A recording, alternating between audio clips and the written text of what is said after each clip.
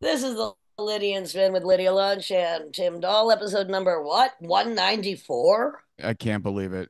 Bonks. Unbelievable. Yeah. It's How it's you it's feeling today? Tough as nails, Timmy? I feel fine. But yeah, I feel fine. I overslept, which helped me feel fine. Yeah, well, we had a good time last night. Yes, we did. Great time I was, actually. releasing my comedy routine. Yes, it was sharp as ever and also, pretty insightful. It was all the above. It was everything one would want. Delightful. Yes, exactly. Delightful. I did like how in the Q&A afterwards, as opposed to saying questions, you said answers. Are I there thought any answers? any answers. I like that. Well, and obviously that's enough to terrify me. And I'm surprised the whole room didn't flee at that point, but whatever. They It loved was a you. it was a good time. We had a good time hanging out. It's been a month of madness. We've had a lot of fun, but the environment is suffering absolutely greatly, as well as a lot of human beings. There's Okay. been 38 mass shootings this month alone. Come on now, peeps. In the United I States. mean, that's think Yeah. about where else. I mean, this is just. I mean, that's more than one a day, and that's what we do around Well, here. We just. we're okay with that, I guess. I guess as a nation, it's there's a green light for that behavior Well, because I mean, as nothing's someone, done about it. yeah, well, as someone said, guns don't kill people, Republicans do. Speaking about Republicans, I'm just gonna call her Lauren Bobbitt from now on. Oh yeah. That idiot who was on the House floor asking a All man right. if he had voted to decriminalize, as if it should be a major crime, urination in Washington, D.C. And finally, one of the Huh? women on the panel said, "Stop wasting our time talking about this." I'm like, well, of course, somebody that talks shit all the time is going to worry about other people pissing on the sidewalk. Well, that's really stupid, and this is a great segue. Unless you have more to say about that, I do not. Michael Maris, 57, of Baton Rouge, he got arrested because he worked at the city water supply treatment Yeah. plant, and he got caught on tape urinating in the city water, the water supply for the city. Of course, I don't that that's going to be so diluted at that point, but still, you don't want your employees doing that. I think someone said, I think I saw Michael It was caught on camera. well, someone went to one of his coworkers went to the boss, or if you will, and was like, I think Michael's like peeing in the water supply. Well, you know what? And so I can't say, well, he started I going through can't, the camera, and sure yeah, enough, yeah. he Well, there he was. He was kept on I, doing it.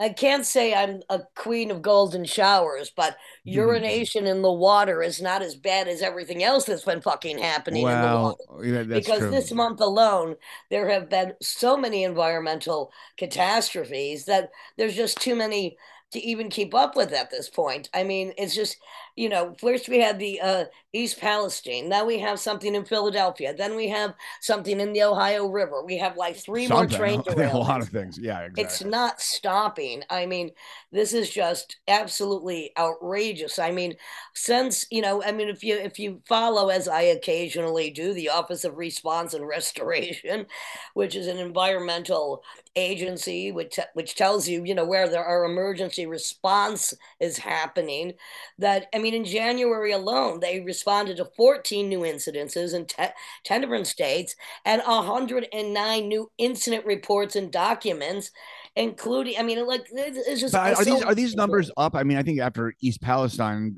everyone's kind of like looking for it all the time. But I just wonder if this is just same Well, as this is kind of the usual. January. I'm just talking about Yeah, one yeah. month. Yeah. I'm just I talking mean, about one yeah. So, month. So, so I that's mean, much worse than Michael Maris's urine.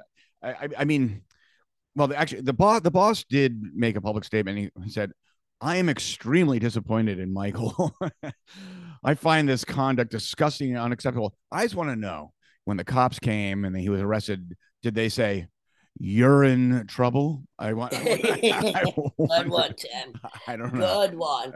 Well, I bet the people in Flint, Michigan would have preferred drinking pee pee than drinking water that catches on fire. There I you mean, you go. can just There take you a go. survey and tell me if I'm wrong. Yeah, yeah. When water catches on fire, you know you're in trouble. Jesus Christ. God. Yeah, I Um, mean, yeah, then you got to really worry about setting your farts on fire. You won't even have to set them on fire. You'll just be blowing gas and on fire out your own ass. yeah, yeah, yeah. That's a warning to all you who light your farts on fire. All right, so I'm, yeah, that's a warning. If you're listening I'm a out bit there, silly. I'm a yes. bit silly today, but Well, did you hear then about again, this new viral little prank on social media where it's the new, Buckethead. yeah, the bucket thing where they put it on someone's head and they basically videotape while they laugh as the person kind of runs around like a decapitated chicken for a second. And well, there's one woman, Lana Clay Monaghan. She of Orange County. Someone did it outside of in the parking lot of a Target store, and then well, it should happen to be that she's epileptic and has these like heart Oh issues. God. Next thing you know, she's being rushed to the ER. So I mean, she's alive though. I guess it's not so bad, but I don't. People should think Wow. twice before doing that little prank on a rando. Uh, I don't know. What do I, you got? What do you got? no, I got nothing. I mean, people are just stupid. They're cruel, and they're so contaminated with toxic waste that's in everything we touch, For breathe, sure. eat, and drink. No wonder they're all going Looney Tunes. Well, speaking of Looney Tunes, well, they're not releasing the guy's name, but except for the victim, Paul Schmidt, 37 of Vancouver. He was in a Starbucks with his fiance and his little toddler, who's about 3 or 4, and some kind of guy was just like chain vaping, and which is not technically not allowed in the Starbucks. And he goes, "Do you mind like taking that outside?" The guy didn't say anything, just turned around and stabbed him to death. Yeah, and no one in Starbucks really did anything. Like this fiance, like Oh, I bet they filmed it.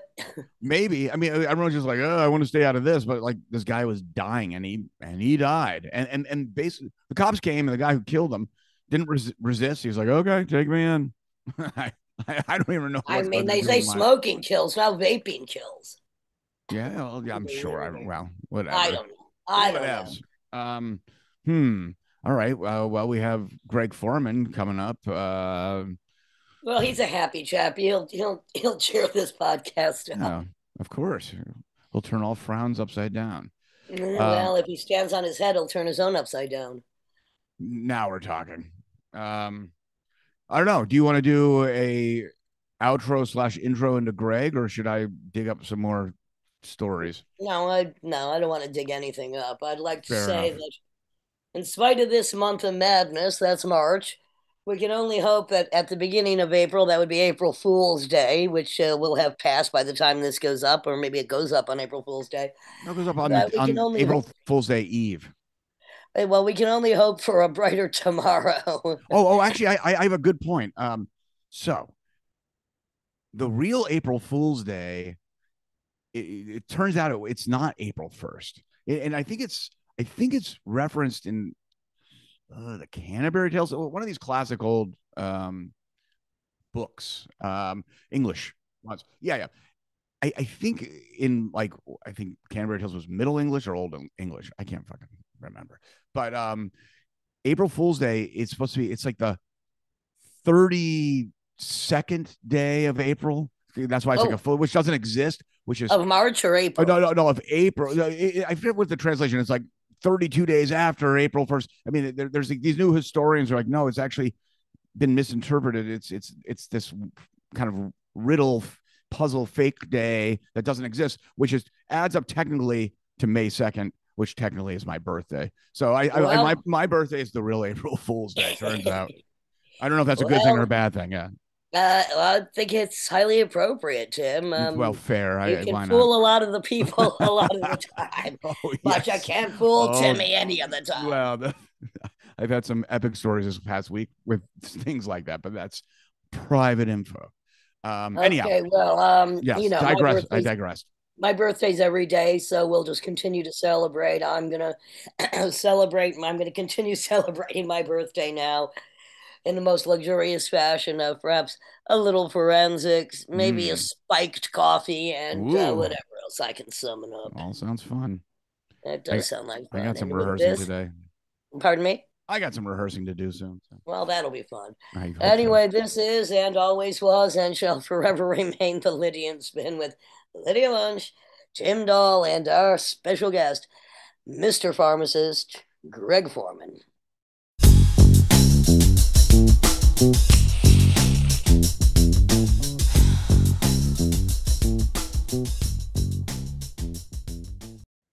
is the Lydian Spin with Lydia Lunch, Tim Dahl, and multi instrumentalist, master DJ, man about town, high fashion step and dresser, Gregg Foreman. Hi, Gregg. Hi, how are you? I'm so grateful to be here. So Well, great. Yes. Well, perfect. And we and Gregg was another character that was involved in my takeover of Los Angeles with Tim Dahl and Joseph Keckler on both shows that we did at the Zebulon with the Badass Babes of Burlesque, and then playing and backing up Sylvia Black and I on both sitar and guitar. I know you miss us. We miss you too. I do indeed. You bring a certain sort of uh, controlled, chaotic light to this city that can be kind of sleepy.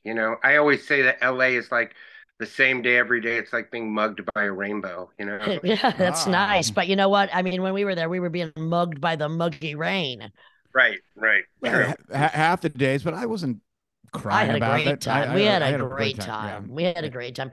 And Gregg, you play a lot of instruments, and we're going to go back and start at the origins of the 12-year-old Gregg Foreman. But Yeah. really, I love that you play the sitar. And we've done a few shows, a few different formats of shows together with you on the sitar. And I just think it's such a beautiful instrument. You play it; it's really beautiful what you do with it. And not, I mean, are there many other sitar players out there? I mean, other than classic Indian. No, there's only really one other I know who plays with that band Black Angels occasionally. He, You're talking about in like rock music and stuff, because obviously yeah, there's yeah, actually a lot. But When did right. you pick up the sitar? I was always interested in it, but I found one on Craigslist in it was like 2010 or 11. And I was like, I went and picked it up, and it's like the Keith Richards of sitars. It's always been missing a string, but I'm like, this is good enough. Was it So, what hard to master? well, I don't know that. I feel like if a classically trained Indian master heard me, they'd be like, you disrupt my culture. But Well, it's beyond that. I mean, you have to be kind of to really do that. You have to be kind of born into the kind of family, and that's just a whole other pursuit. But why didn't you take what's the electric guitar sitar that they all use in the '60s? yeah, Why did you want the real deal as opposed to that? well, because it's just like anybody, like you want to just learn from the real thing. You don't want to like. It wasn't about like the actual like creating a sitar sound on guitar. It was like I want the actual instrument because it's got like a certain kind of soul to it. You know what I mean? And it really kind of when you're sitting there with it, it's like It's very sexy. it's just yeah. I mean, it's just like this. It got this historic thing. I mean, it just looks like this crazy. Well, it's definitely a spectacle. I mean, did you ever take it on the road? No, Yeah, no. that's a little Nice to difficult, stay at yeah, home. and maybe Well, dangerous. It and might get and broken. also you thank you to Sylvia Black. I mean, it's featured on our upcoming album, which will hopefully be out by the new year. But Mhm. it really adds a very special flavor to whatever you play it on. So let's go back to the 12-year-old Gregg Foreman and your first guitar. How did you even convince whoever? How did you get your first guitar, and Uh, how did you convince that you needed it? well, in my day, like I was always inspired by whatever was on music in general. It felt like a kind of instantaneous form of expression that, unlike a piece of art you could go see or something you could read, it could affect you and everyone around you in such a instantaneous uh, moment. Rather than like. And uh, physical way. Yeah, so I was there was music on the radio and this and that, but my stepdad, I got a stepdad at some point who was actually a pharmacist, which is where I got my name, Mr. Pharmacist. That Um, and that and other things, no doubt. Now we're talking Philadelphia. Is that what we're talking about? 12 years old in Philadelphia? yeah, yeah, and he got me like a pawn shop, junk shop, sort of like Stratocaster looking thing, and I was kind of like, at the time, I had met this lady who had an older sister who was into all great music, like post-punky, stuff like Magazine and Wire and all this stuff. So I was kind of like already out of the idea that I wanted to learn like, Smoke on the Water or whatever it was. I wanted to like learn how to play, stuff like Magazine and all that kind of stuff. What, And by, what and by and by the way, I mean Magazine and Wire, and I know you were just about to say Public Image are three of my favorite bands of that period. Mhm. But Absolutely. what about like Philadelphia Soul? I mean, did that have an influence on you? I mean, that this is Philly has got for black music in particular is a major stamp in American culture. I mean, was this something that was just Yeah. grabbing you? Well, Yeah. jokingly, I have my own genre called moth, which is one part mod, like 60s soul, and one part kind of, I would never say I was goth, but it's kind of the joke of the melding of the genres. But my parents were into what you're talking about. Like Okay. always in the house was Ike and Tina Turner, like Stax Records, And that's Booker. how your DJ, that's where your DJ, the beauty of your DJ sets comes in. Yeah, yeah. I mean, so when I was a kid, the stuff that was played was soul, maybe some like 60s stuff like the Kinks and stuff like that. And then when I became a teen and I met this kid I was telling you about, this woman who was like my first girlfriend, her older sister turned me on to that whole other world. And it wasn't like today where we could just go online and like, oh, now I'm into everything. I've just downloaded the entire internet. It was like I'd go into the record store with a copy of a John Peel record, right? And on the front were all the band names, and they were some of them were wild band names like Cocktail Twins or whatever. And I'd get one band like say Birthday Party. I'd be like, "Hey, what's the birthday party like?" And the guy in the shop would put on, Birthday Party, and I'd be like, "Oh, this is great." And he'd be like, "If you like this, check out X, Y, and Z, Cocktail Twins, check out the Scientists or whoever, And it was like, so my education was that way, and films. So we had a section at our video store called Other, and in Other was like, it's like a mainstream video store. So Other contained stuff like Wim Wenders, Wings of Desire, like Jim Jarmusch, like Down by Law, David Lynch stuff, some, Godard kind of stuff. So I would just go to Other and just rent this stuff. And it's there I saw Wings of Desire, which like there's a scene which I know you both are familiar with, where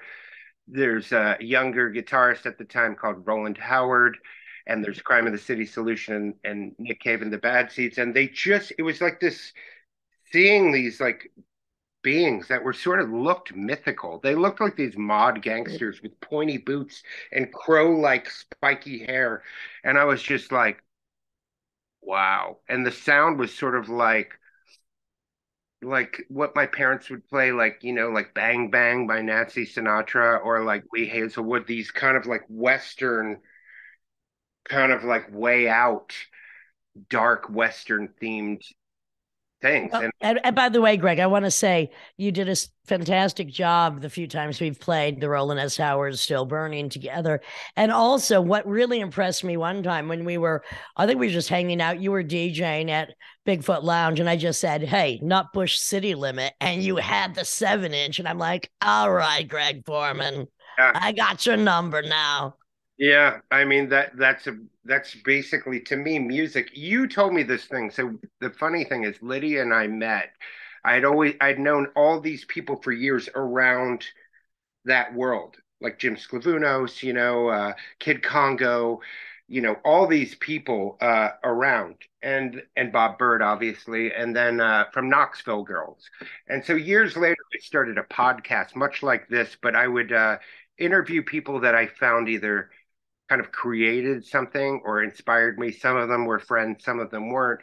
And I really wanted Lydia on the show because, you know, she was there at a point in time that really inspired me, which was like the no wave sound.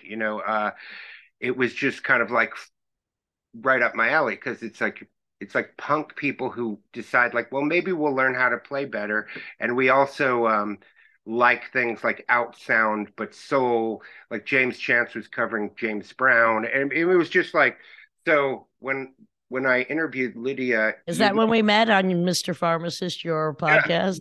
and you said there's a term, and I have the book here, right here. It's by Lorca. It's called In Search of Duende. And you told me about duende, about and race. Basically, you simplified it and you said it's the ability for any form of art to make the hair on the back of your neck stand up. It just stood up Yeah. on the back of my neck from you saying that. Yes, Yeah. and no wave. Yeah, no wave was not a sound. It's a philosophy basically. I mean, it's just like if you get Thank you, Tim. if you get a PhD in composition, that I because Dr. David Earl Budden has one. That's a PhD in philosophy. That's what that certificate says. So it's interesting how that plays out. Um, so Greg, what was the name? Was there a go-to record store that you relied on in Philly? What was the name of it? If there It was was called, one or two? it was one. It was called Repo Records, and they actually their first location was like underneath a train station. Like, and it was like my mom would take me there. I didn't even drive yet. So she would drive me there. And these guys who were, they had knowledge about like all this music. They were there and they would like basically tell me what records are really that are essential, like Suicide, Television, whatever. And I would get these records, Void Orbs, whatever. And then I this record store still exists, but it moved. It's on South Street in Philly now, still called Repo Records, and the owner is still the same owner. And I always give him a shout out whenever I'm talking about influences because that was the place I cut my teeth, so to speak. So it's still in business. So I guess it really has a cultural impact in that city because record stores are not doing so well these days. Um, Hey, so just a second, Tim. Can you hear me? Because I I suddenly got jumped off of Zoom for some reason. I We can hear see and hear you I can't perfectly. see either of you or hear you, but I can hear you both. I can't see you. Okay, carry on. So Greg, my grandparents, my mother grew up in Philly, and my grandparents lived there, and I had some friends there, and definitely in high school, I'd do some late night, almost I think like abandoned house, South Street parties. We might have crossed paths at one point. I don't know if you were Yeah. hanging out at buying 40s underage and going Yeah. going into these houses, and those were fun parties if I remember correctly. I do Okay, remember.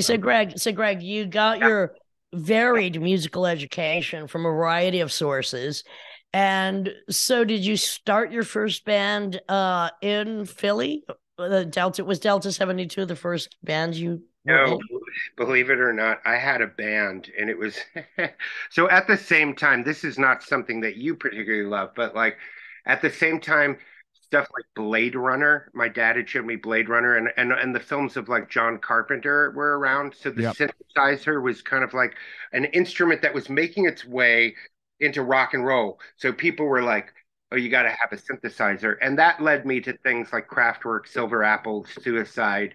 Um, and so I wanted to learn how to play the synthesizer. So my first band technically was an all synth band called Synthetic Movement. It was Was like, it was it Uh, was it new wavy? Was it new wavy? What was it? More experimental? What was it? no, it was not experimental. It was like factory records kind of stuff. Like I just thought of a great name, synthetic lubricant could be the follow-up. Hey, but isn't lubricant usually synthetic? Well, Well, I mean, there is a as far as natural I'm concerned. one you buy in a store, I should say. I wouldn't want to buy a lube that you buy from the store, but maybe I don't know. Well, wait, would you want to buy a natural lubricant? I can bottle some up for you tonight. Please do. yeah, so that Oh was my my God. first band, and we like played the talent show. And I'll never forget, at this time you got to remember the way we look and what we're into. It was kind of a war. Like there were like the people that were there were like I walked up the stairs first day of high school wearing a shirt that said Alien Sex Fiend and with this crazy spiky hair, like I told you, came out of like a Wim Wenders movie, and the guy at the top of the stairs was with a friend, and he was like, "What the fuck are you supposed to be?" And I was like, "Oh, okay." And so because the 12th grade, like really huge metalheads, they were big guys. They also liked things like Corrosion of Conformity and Misfits and stuff like that. they were like, don't fuck with this guy. So it kind of kept me safe. Yeah, and then later, the jock's girlfriends would have taken like a semester in France, and they'd come back and be like, "Oh, you remind me of like a poet I met in France." Like, so like it kind of like backfired against them, in a way. Oh my. Well, I as I always say, like glam, growing up in the glam period, I mean, the weirdos had the domination, not the norms, not the straight people. We were weird, fuck you. We knew we were cooler than everybody else. And that was something the same as what you're saying, that just your weirdness. And even though they were jocks, they were still straddling this like really straight and bullshit thing, but also dipping their toes into the misfits. Hello, leave the Yeah, weirdo alone. so the yeah, people that exactly. people that threatened you, what were they supposed to be, and what were they Yeah. into? They were just like one of them is like a family business is I won't mention the name because they don't need anything. Any plug, Yeah, they except for in certain locations. Right. well, they like back Trump and all this kind of stuff, Okay. and they were just like really rich kids, and I was just like oddball. And yeah, also back then there were no genres. Like now it's like, oh, I like goth, or I only like minimal synth, or it was like you were weird or you weren't. And the weird people hung out together, and they may like anything that's just left of center. So at the time, it was like the only thing that came around that kind of showed some of that in popular culture was MTV had a show called 120 Minutes Oh yeah, I remember that thing. where they would show like post-punk stuff and I was on it a few times. Look what it did for my career. Nothing. Well, especially the pre-grunge 120 minutes. Yeah. Yeah, it's a whole other vibe, right? I yeah. had some spoken word clips on that, which is hard to even believe today in this climate, but that was what it Well, it was. was it was definitely the first time I saw another hugely influential band, which was Einstürzende and Neubauten. And to me, like they were actually in one of the promo clips, and it was just Blixa screaming, and I was just like you just don't you're not prepared for that. And so I bought a record called Haus der Luga, which is like a live-ish record. And years later, one of my bands opened for the Fall and Neubauten, and I told them that my first bad acid trip was to that record, and they just cheered. They were like, "Yes!" How many bad acid trips have you had? Enough, like Really? at least five. Oh, Yeah. wow. Oh, okay. I zero. I'm still waiting. Well, what about the philosophy that there are no bad acid trips? I mean, being scared is one thing, but they're all beneficial to some Yeah, degree. they were beneficial, but it kind of drove me. I just don't think my psyche was strong enough or prepared for what I was going through at the time.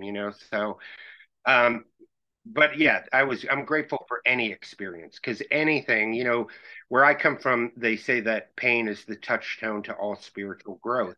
So in a way, we don't grow unless it comes through something that at one point the perception is that it might be difficult, even though that's not really the case. There's not necessarily good and bad, in my opinion. It's just like uncomfortable. And some people like to run from discomfort. I like to walk through it at this point. I like to cause it. Yeah, I know that. Yes. Oh, yes. Well, reality hurts. Yeah. All So right. does love. Yeah. Yeah. So So, so, there's so these are all formative experiences to the point where you're like, I'm actually going to try to make it pro to it, quote unquote, and like take it on the road, play shows in real venues. When did that start? 1990 or 91. I met some kids. I tried to do college for about 10 seconds, and I met some kids that were they weren't exactly into what I was into. They liked to like My Bloody Valentine and like Sonic Youth and all this kind of stuff, which is cool. But we did this thing, and we got in a Econoline van. We started playing shows that we booked ourselves, and then it got to a certain point where I was deviating and more into like the Pussy Galore Neubauten kind of world, and it just was not fitting with these people. They just were like, no.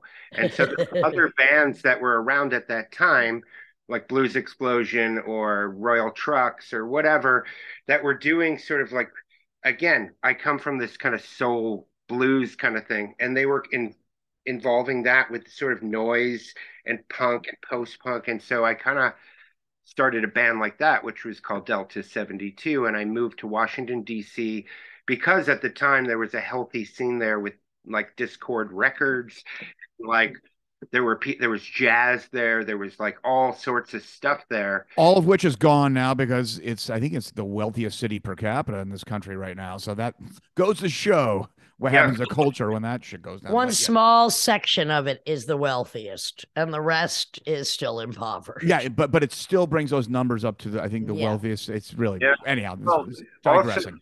also there was a couple of really great art movie theaters, the Biograph, and then there was also this place called the Key Theater, which I got a job at because they showed um, new and old art house movies, and the projectionist would let us come in after hours and bring the whole scene in, and we watch movies, and it was like kind of a happening. I bought a moped. I was like a mod on a budget, and I was like riding around, starting a band, and then this band got put on the label Discord and then split with Touch and Go. I'm not Touch and Go, Kill Rock Stars from Olympia, and we started to tour. And with those labels at the time, you could kind of get shows. And then eventually, Corey Rusk, who owns Touch and Go Records, came around and was like, "I like what you're doing." We shook hands, 50-50, no contract, and we started to record for Touch and Go. And that was really sort of what I look at as sort of the beginning of making this sort of.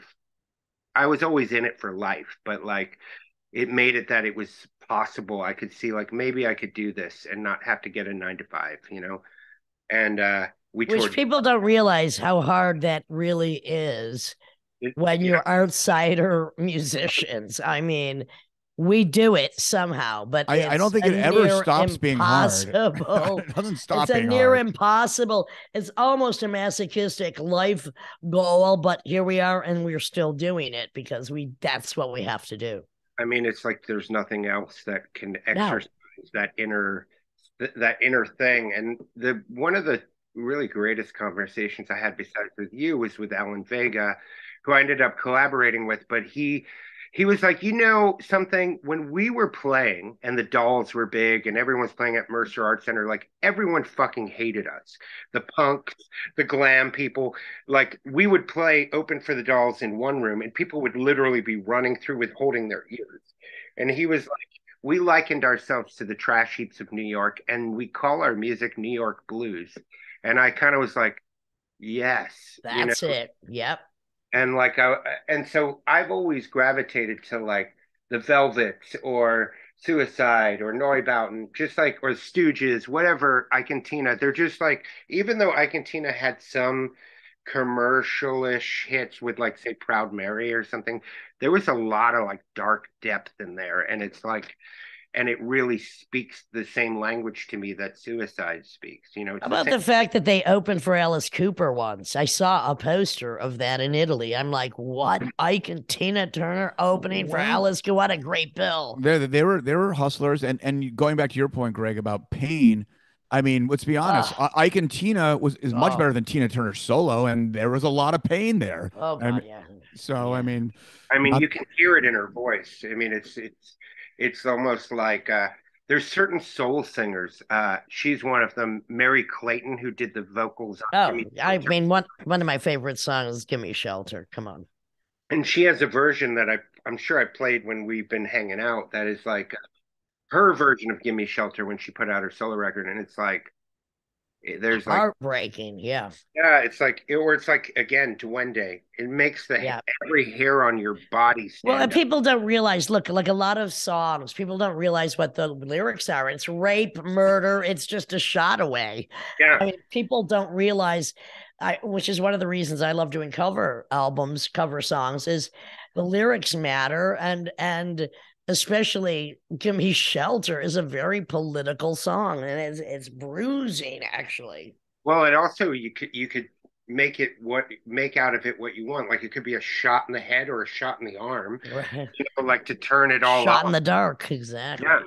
So it was like The Stones and the Stooges, I appreciate because in a way I never really related to, and nothing against it, but the sort of like San Francisco hippie kind of thing, it really never spoke to me. I mean, maybe like Captain Beefheart or something like that, but like that wasn't part of that really. But like I remember seeing a copy of the original Stooges record, and it said the band that caused the death of the '60s or something like that, you know. And to me, like Stooges, MC5, Velvet Underground, they like brought it to the street. You know, it's like Dylan started to do that, I think, but like the Velvets and all these other people were like, this is what's really going on, you know? You're not going to read about this in Time magazine, you know what And I mean? what was really the streets was suicide. Yes.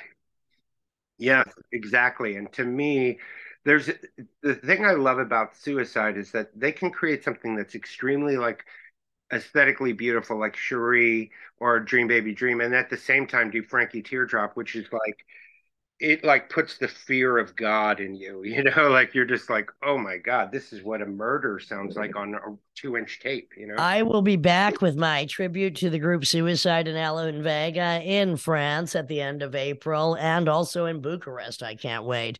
I'm so honored to be able to be doing the music of the people that influenced me so greatly just by their musical schizophrenia when I first met them in New York, I must say.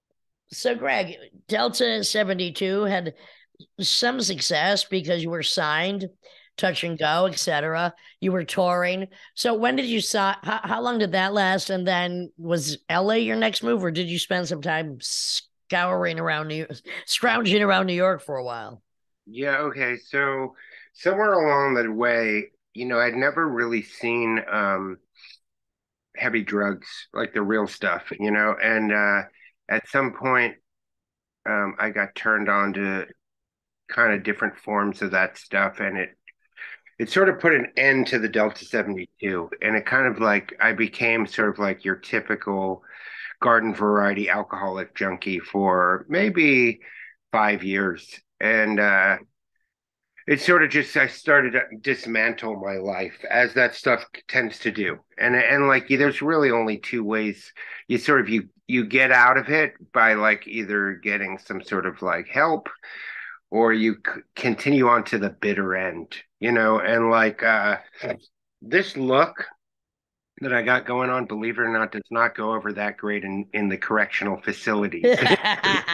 it, it doesn't. So I was in a I had moved from Philly to Miami to try and get, or the Miami area to try and get sober because I had an aunt there and there was a sort of like a detox community, but you know, Getting sober in Miami, it's not so Hard easy. to do. Oh my God. yeah. And then so it took a little bit of time and I ended up in a jail at Miami-Dade County and they looked like they were going to, they weren't thrilled about my presence. But went before the medical board, which they do sometimes, and I faked a full grand mal seizure because the best I could do was end up in the medical ward where people weren't going to try and fight me. And I Or hit what, fuck you. Or fuck you. yeah.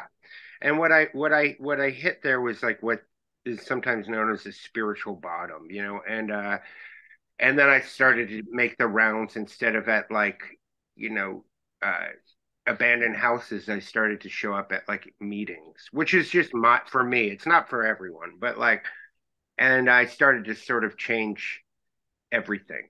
Well, and And by the way, Gregg, for those it helps, it really helps. It yeah, really does. I mean, everyone I know that's been in any kind of program, it has really helped them. yeah. I mean, it's the only thing that worked for me because anytime I would be before a doctor or a psychiatrist, I would just lie to them to get more of what I thought I needed.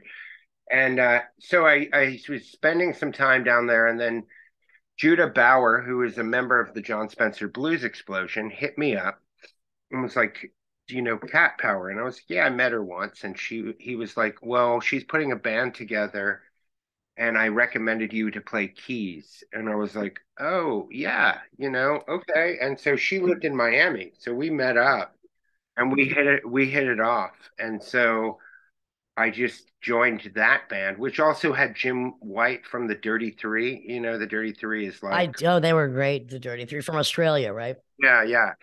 and Warren Ellis is in that band. I mean, so we just did some touring, and it kind of brought me up to another level of touring because she at the time was very successful. So we played like the Olympia in Paris and like the Roundhouse and all these places. And shit, that was a weird success because I mean, first of all, her music it's not going for any kind of mainstream. Right.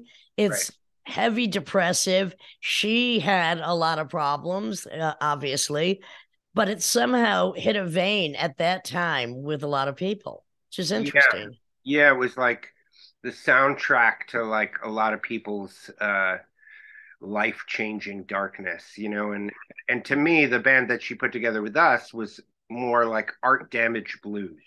You know what I mean? Because the people that were in it were just like, coming at it from all the stuff we've talked about this whole time. Soul, no wave, post-punk, And so I did that for a while, years. And I met some other people, like, some of the Bad Seeds, we opened for them, The Cure, all this kind of stuff.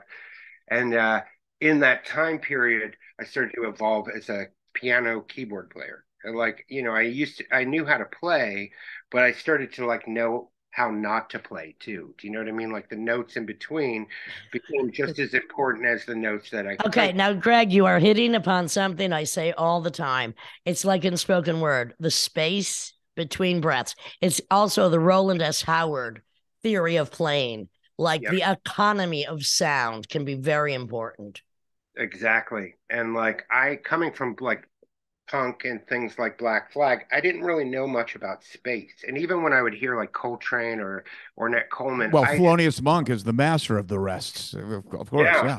but I didn't really put it together. And then that's something I really learned is how to play with other people and how to be okay with just doing what's necessary, but not what's unnecessary. And we did that for a long time. The band evolved in different ways, and then eventually I became the musical director for the band and did that. I mean, so I did it from 2006.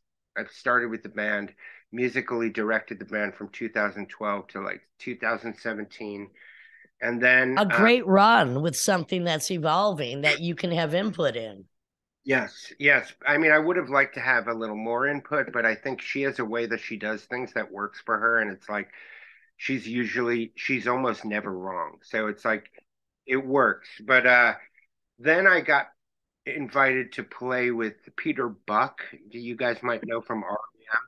And I'd never really listened to REM, but he was a guy that also really loved like his musical tastes. He loves like, Nikki Sudden. He did a record with Nikki Sudden. He I loves like, didn't know that. That's amazing. Yeah. yeah, yeah. He loves like what's the band from Athens? That's the Pylon. He was friends with them, and like so he's really into like tons of 45 soul, all the stuff we've been talking about. And I was like, yeah, I'll do a band with Peter Buck because he's so fucking cool. And we did that, and then I'm up in Portland just hanging around. This is probably 2018, and I get a message from Beth Ditto, who's the singer of that band, The Gossip. Beth was like, she had wanted me to be her musical director years before, but it didn't work out. And she was like, hey, got some shows coming up. You interested in playing? And I was like, yeah, that sounds good. I love you. That'd be fun. Then I get this email and it was like all these tour dates. And I was like, what is this? And the manager was like, oh, do you want to, the Gossip are reforming too. Would you like to do that? And I was like, yeah, okay. So we did a bunch of shows with Beth's band. We did like a Cartier event in like Shoreditch. It was crazy. And then we flew immediately to Mexico to open for Florence and the Machine, which were crazy big shows. And then the Gossip tour started. I And mean, then Beth Ditto, I mean, like Cat Powers, it's another strange success story. I mean, in a very different way, though. yeah, Because yeah, for some reason, Beth Ditto also hit a weird nerve that yeah. people responded to. Yeah. Yeah, they're really big in the so I had no clue what their fan base was. And in Europe, they had like in France especially, they had like songs in the top 10 on the charts. And she really um they have a huge LGBTQ following, and just like punks and weirdos. Because to me, they sort of sound like if Gang of Four and Giorgio Moroder started a band, with like, and her voice is just epic. So I did that, and then right around 2019, we had finished the tour. I was in Paris, where I saw you, where you were performing, and came home, and then COVID started unraveling, and usually I get hit up around this time. Well, so right now we're in like mid-March. So end of February, mid-March, I get hit up to tour with people, just whoever. And I gotten a text from this guy called Raphael, who has a band called Prayers, and his wife is Kat Von D, the tattoo artist, who I had heard of, but she had reality TV shows and Well, makeup. she's an amazing portrait artist. She Yeah, really is. I mean, she's an amazing tattoo artist. I just didn't know much about her. I knew who she was. I just didn't know anything about her. And we had crossed paths once or twice, but she was like, "I'm looking for someone who plays every instrument and that has good style and looks cool." And he was like, "Oh, you're my friend Greg. You should check him out." She looked at my Instagram or something, was like, "Oh, he's cool. Can you introduce us?" And I went over to her place, this like giant Gothic mansion in LA, and with like just legitimate legitimate like pieces of art everywhere, and just like crazy artwork, and we talked about music, and she told me what she was into, and I was like, "Oh yeah, we could play together. That sounds great." And then I became her musical director, but then COVID hit. There was no touring to be had, as you remember, and she was like, "You could just move into my guest house, and we could work on a record." And she had done a record with Alan Moulder, who was a producer who worked with Depeche Mode and people like that, and she wanted to do a all synthesizer record, and I was like, "Well, that's in my wheelhouse." And I started doing this thing, and then we did a little tiny tour because that's all we could do during the lockdowns. It's like 4 shows, and then she was like, "Hey, I didn't have time to really promote this record. Do you want to do another one?" And I was like, "Okay, yeah, let's do it."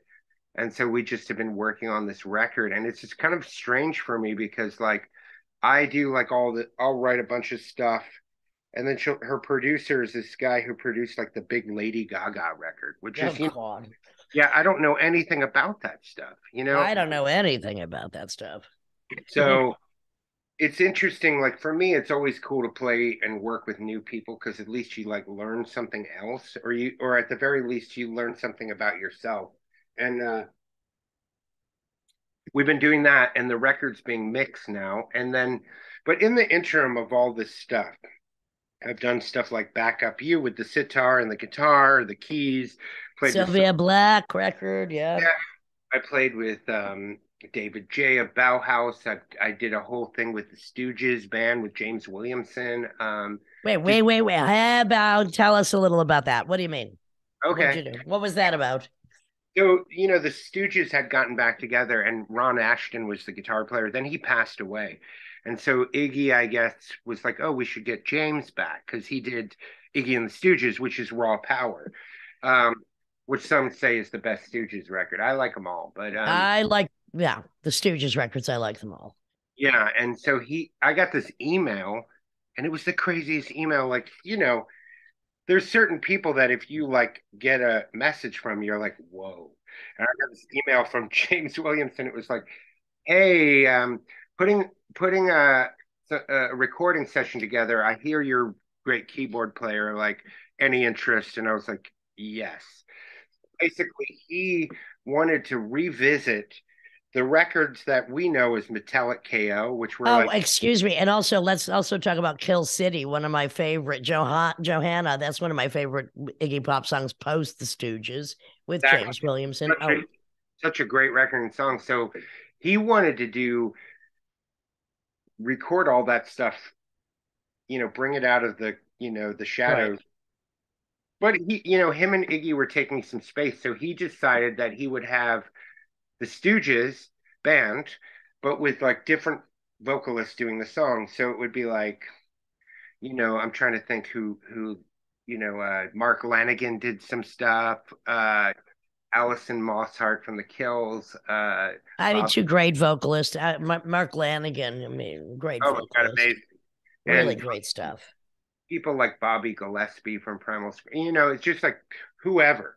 And so I was the keyboard player on all this stuff. And like at the same time, I was also dipping my feet in producing. And I did a record for a band that's doing really well here and really cool called LA Witch. I produced one of their EPs, played with the Death Valley Girls, produced a record for Kate Clover, like all these really great. So if you really look back at my career, or whatever you want to call it, is like there's always a strong female presence. And I grew up with just a mom and a sister. No, I had a stepdad at some point, but like it absolutely feels weird to me to be in a band that's just all guys. I don't know why, but it's just like I feel comfortable and just the way that the Well, let me just add my 2 cents to this, Greg. You're a terrible, or should I say, wonderful romantic, first of all. I know this from our private conversations. You adore women, and women love you. That's the way it is. That's just the way it is. not When was all. the when was the last time you were in an all male band? I was in a band called Pink Mountaintops for a while. That was like the guy from Steve McBean from the band Black Mountain, who are like a huge psych band from Canada, and that was great. But there was also some women in that. A woman I dated called Louise, who's an Italian, amazing musician from Paris, and we like did like a three-piece. It was cool, but Now, Greg, did you mention to me in passing when we were in LA that you're now again finally starting your own band? yeah. Well, I tried that at one point. There was a band that was starting to pick up some steam here. That was a little bit, without comparing it to stuff. It had some stuff of like all the things we're talking about, a little bit of the fall, a little bit of like birthday party. It was called Grotesque. And I was the singer and I played in slide guitar. It had a little Gallon Drunk in it maybe, but one of the, as part of being sober, sometimes, I've relapsed. But there was a person in the band that relapsed and it made it impossible to move forward. So we just kind of put that on hold. And now was the first time I've had some time and like doing the stuff with you where I'm playing actually the guitar, which I don't get a lot chance to do. Which you're a great guitar player. Yeah. Thank you. I don't get a chance to do it a lot professionally because people always want keys. I don't know why. Maybe because there's a lack of keyboard players, but I wanted to do something that like not that dissimilar from some of the stuff we've been doing together, you and me, and because it sort of accesses that sort of like dark Western jazz noir. Right. Lee Hazelwood, Roland S. Howard vein. Yes, exactly. With a hint of Ike and Tina Turner, because I want you to be able Maybe to. you need some backup singers there, honey. Right, exactly. But Thunder thighs. You need some thunder thighs behind you instead of just in front of you, like when Sylvia Black and I are standing in front of you. well, the guy that so I brought my friend in to play with us the other day called Andres, and he's like a great musician from Colombia, and I just wanted to jam with him, and it just worked out that he could fill in when we did the thing, and we just were looking at each other like, oh, this sounds pretty cool. We should just keep going with this. I think you should. So Greg, I mean, so you're being hired and working with a big variety of artists playing keyboards. Now, keyboards can be as wide as a spectrum as just music itself. So tell me about that. I mean, Yeah, can you play piano, for instance? I mean, are you yeah, yeah, okay, all Well, right. and So by the way, before you answer, Greg, I just want to say, James Johnston, you mentioned Gallon Drunk. Also, post Gallon Drunk was Big Sexy Noise. He also, one of my favorite guitar players, was hired a lot to play the keys as well. yeah. And he's somebody I really look up to as a like when I was young, and I'll just tell this story really quick. I went to see PJ Harvey in like '92, and the Gallon Drunk was the opener. and they, oh my God, they smoked the building. It was so great. I had never seen anything like that. And Because again, it also had a bit of soul, a bit of blues, hard yeah, rock, very sexy. Great guys as well. Yeah. so the keyboard, what I've seen around are there are keyboard players that play the synth, and they play like some chords, and they can like use the computer and make sounds, and that's cool. um I've like going back to the sitar. Why do I like the sitar rather than the sitar guitar? It's like all these synths, like there's electronic instruments, but I've always been fascinated, like Blade Runner, like how to give inanimate objects soul. Give them a like, because really, I feel like everybody wants to meet their maker. No, they want soul on some level, and so the combination of like the philosophy, I guess, or the script behind Blade Runner and the synths and the keys, like I grew up listening to like Aretha gospel, for example, and that's a whole nother animal. So I would sit at home listening to Aretha gospel, just mimicking the best I could what I heard, right? Piano and organ, basically. I mean, Piano and Hammond organ, Wurlitzer, you name it.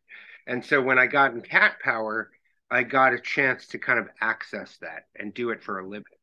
And then so when I get hired for a while, Linda Perry, who produced like all these big singers and wrote for like Christina Aguilera and Pink, she likes my playing too. So she would like, I get hired to play with some of her artists, and she'd give people notes, and then she'd be like, I'm like, what do I need anything? She's like, no, you're it's great. You're fine.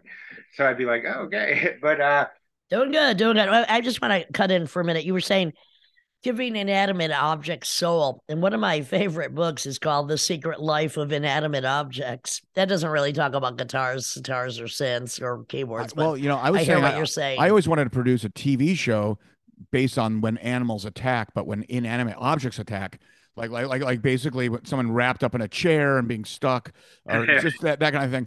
But I'll send you a link. There's a Karl Heinz Stockhausen lecture at Oxford in '72 where someone's talking about classical electronic music, and the person's like, will this survive, because they're implying maybe there's no soul in this, and he basically in a long-winded way calls the person a primate. And yeah, you know I'll send you that link. But well, Well, just one step further, like an article I sent you yesterday, Tim, about the sounds that plants make now that they've had an acute enough microphone to listen to them as they're being either starved, droughted, or cut. And that's just well, the nth degree of that. on special nights, they also make special movements. Well, for you, you commune with them, especially when you're tripping. Hello, yes. there's a Anyhow, there's a great record called, I think it's called Synesthesia, and it's like the music for plants or something. But I'd love to hear singing. Yeah, I mean, but was that album put out by Robert Plant? but God. I the cool thing is like that I watch all these documentaries, and when the synthesizer, before it became commercially available for people to buy in like a shop, they were like these monolith modular things that like Wendy Carlos would do Clockwork Orange with and all this stuff. So these British kids, The kits, yeah. Like Cabaret Voltaire, Throbbing Gristle, people like that, they were like, okay, so punk is three chords. We could get a synth, and Kraftwerk was playing and things like that. So they were just like, whoa, this is like something else. So Clockwork Orange, Kraftwerk, and they're like, now we don't even need three chords. We can just make these sort of like dystopian soundscapes on these like synthesizers that are now becoming commercially available. So that's when you start to hear from bands like Throbbing Gristle, Cabaret Voltaire, Fad Gadget, all this sudden this stuff is making its way. And then, of course, it makes its way into pop culture with like stuff like Human League, Soft Cell, who Soft Cell to me are just like Suicide, who also like Northern Soul. You know what I mean? It's like, and so again, goes back to like all of a sudden bands like Toto are having synthesizers replace their Hammond organs because they want to stay on times. Well, yeah. Well, I mean, the Bacaro family is kind of. I mean, I hate Toto, but they're kind of actually incredible musicians. Incredible musicians. Yeah, yeah, Oh my exactly. God, yeah. Yeah, yeah. So really the keyboard to me, I'm just as I love the ability to create these dystopian, soundscapes with the synths, but I also am just as happy playing like some gospel on the Hammond organ. Like I just love both. And So going out with Cat Power, how many keyboards are you looking at every night? okay, well, it started with we had a Wurlitzer, and we rented a it's like actually first it was like an apartment style spinet piano with a Hammond XK3 on top, which is like their version of like a travelable thing, and it's hooked up to a Leslie speaker. Eventually, the drummer was like, "It's too loud. It's too much shit." So we got ourselves like this. At the time, there was that keyboard that came out called the Nord, which emulated all that stuff pretty good, And so we just traveled with one of those instead of three different Oh, keyboards. I mean, yeah, doing the old school way is very difficult on many levels. Yeah. It was like the traveling in the Allman Brothers band or something. It's like I got like a piano, an electric piano, an organ, and eventually it just became overkill. Have So you ever tried, those giant fake grand pianos like Yamaha make, and they even have motors to create the vibration. So, some major arena person wants to look like, well, there's a grand piano there, but it's a synthesizer in a case of one, and they're supposed to be like insane. But anyhow, well, REM and all these things, when we went to practice, we rehearsed at their space, and they have these giant cases that look like a piano, but inside is a space where you slide in a synthesizer or a keyboard. So it looks like you're really playing in the deal, but really inside yeah, is like a yeah, keyboard. yeah, I yeah. really like the baby toy grand pianos for my sound, Yeah. but I only do that in my house when nobody's listening. So, Gregg, you've got a few things coming up, but this concept of you with your own band, which I think is a very good idea, involving all the musical styles that so have influenced you. And I just think it's mandatory that happens soon. I mean, I'm counting on you. you know how it is like Tim, No, I don't know how it is. I Tim, know know, how. Tim knows because like sometimes when you got to you got to keep the lights on, right? So you got to take these other gigs that you get a choice to pick what gigs you do, but you got to do them in order to keep your life going. Yeah, Sometimes it'll I understand. Well, yeah, but they also called, especially for the A-list session players, they call it golden handcuffs, because at some point you got to take those off if you want to do your own thing too. So I mean, I don't know if But I wouldn't you're say I have the golden handcuffs, but as an expert in your own thing, not being the thing that pays the goddamn rent, unless you're a juggler like I am. I understand you got to be a professional juggler. And with that, I think we're going to wrap this up because this is the Lydian Spin with Lydia Lunch, Tim Dahl, and Gregg Foreman. thank you so much for having me.